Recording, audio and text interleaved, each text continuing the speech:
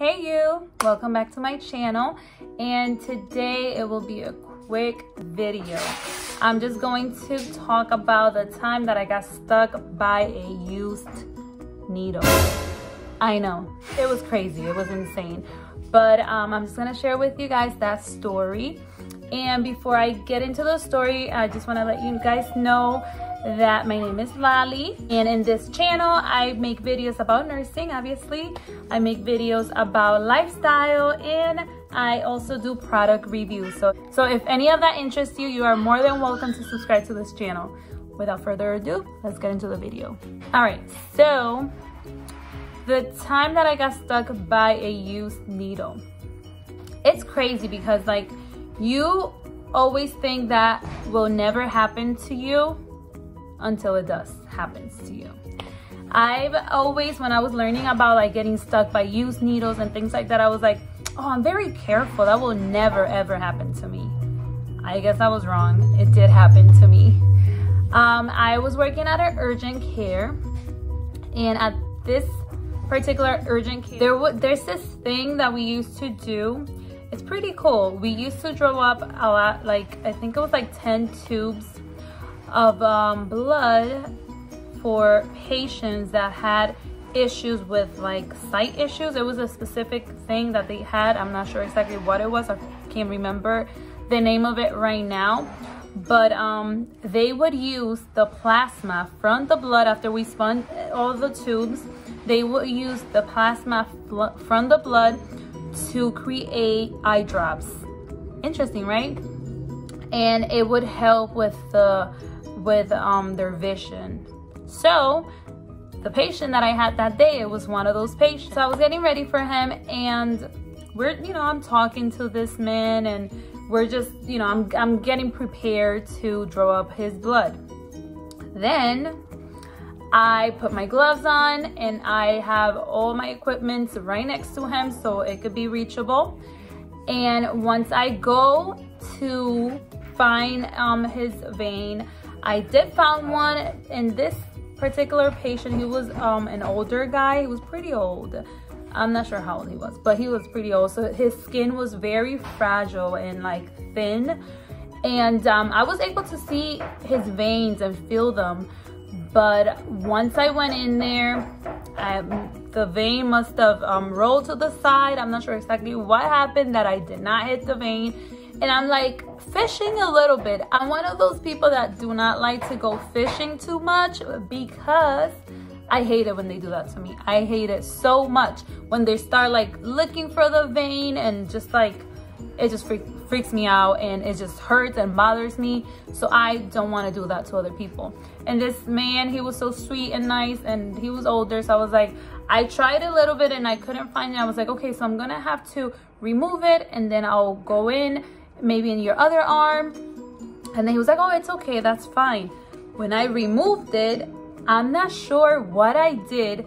It was a butterfly needle, and then I literally kind of like removed it, and it turned. All I know is like in seconds it hit my thumb, and I felt it, but I was like, I felt like the pinch, and then I kind of looked at my thumb, and I had my gloves on, and I didn't see anything. So I was like, oh, maybe it didn't happen. Like I kind of felt it, but then I'm like, nah, maybe it was just nothing. So I start like getting everything like off him, and then I noticed the blood, and I'm like, oh my gosh, did this just happen?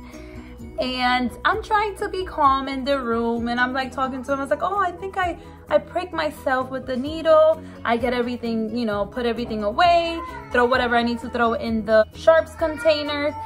And I'm very calm and nice. I was like, all right, I might have to get one of the other nurses to finish the job. Like she'll be able to find your vein and get your blood drawn, and you'll be okay. And he's like, oh, okay, that's fine. Don't worry about it. And I leave the room. Once I'm outside of that room, guys, I completely lost it. I'm like, I'm running away, running all over the place, holding my thumb, and I'm telling the girls, I stuck myself with the used needle. I kept saying I stuck myself with a needle. And then they're like, oh, it's okay. I was like, no, it was the used one. It was the used needle. And then they're like freaking out with me. Then I go over to the sink and I keep like pressing on it and trying to get everything that I can out. And yeah, I was just freaking out. The guy was really, really nice, and he was nice enough to let us do an extra tube to check for his blood for anything, just in case. Obviously there's a process when you do get stuck with a used needle, that you have to obviously draw up your blood too to check your blood and make sure you're fine, and it checks for all these HIVs, hepatitis, and all these good stuff. And I did that as well, but he did give us an extra tube, so we were able to check. And we asked him, you know, if it was okay for us to check for that, and it's fine. So we checked his blood, and his, you know, everything came out fine. He was okay. So you're supposed to, after you draw up your blood that day, you're supposed to go back in 6 months and draw it up, do another blood work again. So I didn't do that second one because we did his and he was fine. So I decided not to do the second one. I could have if I wanted to, but since we know he was clean, I know I will, you know, I was clean. But it was scary. It was one of the most like annoying time of my life, because I was more like upset. Like, how did I let that happen? Like, I'm usually very careful, and I'm usually like, I'm super careful when it comes to needles. I don't know if it was because I was talking to him and like that it happened. And it wasn't my first time. Like, I had done that many like times before. So I was like, why? But I just want to let you guys know that this can happen to anyone. If this ever happens to you, don't feel like, oh my gosh, why this happened to me? I'm so stupid or whatever. I mean, I did feel like that. But if you feel like that, then you can watch this video and you could be like, oh wait, this happened to this girl, and it can happen to anyone. So I don't feel that stupid.